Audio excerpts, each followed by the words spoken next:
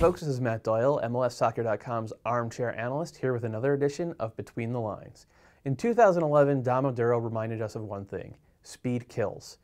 The Chicago Fire striker came out of nowhere to score a dozen goals, and what's more, he led the league in big chances. Those are chances that Opta consider sure things, ones that strikers should finish 90% of the time. Now, Oduro led the league in big chances, but he did not convert them particularly well. He went 7 for 18. This season, he's leading the league again. In 1,000 minutes, he has 11 big chances. He's only converted 3 of them, but he's averaging 1 per game.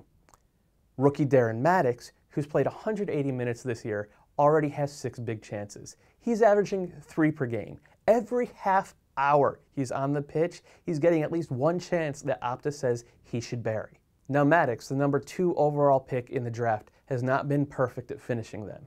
However, he is burying 50%, 3 out of 6 so far. Not great, but to put it in context, Chris Wondolowski, 5 out of 10.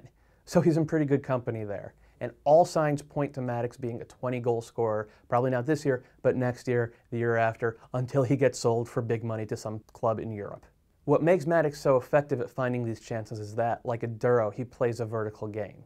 Other strikers, notably Eric Hasley, the guy he displaced in Vancouver's starting 11, drift either sideways or backwards toward the ball, looking for the ball. Mattocks doesn't drift. He rides the offside line and looks for space. He wants to get into the open, and the Vancouver midfield is only too happy to oblige him.